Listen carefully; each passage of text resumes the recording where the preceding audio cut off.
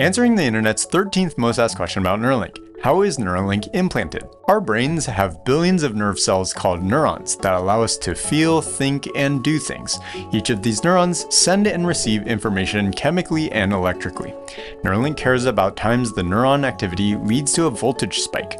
These spikes are informative. Depending on where they are in the brain, they indicate something about what is felt, thought, seen, heard, smelt, moved, etc. And as you might imagine, these voltage spikes are extremely tiny and undetectable by any of us. So Neuralink needs to implant these very thin and tiny probes that can detect that electrical activity. That's what's being shown here.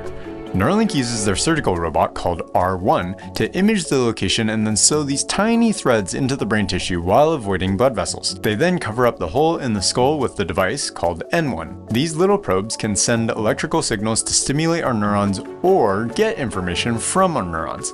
Now, this type of thing has been demonstrated before by other labs and companies, but no group has ever done it in the same way. Neuralink is building a far more advanced device with much more capability. For example, with a similar device called a Utah array, you can see this rigid grid of sharp metal electrodes.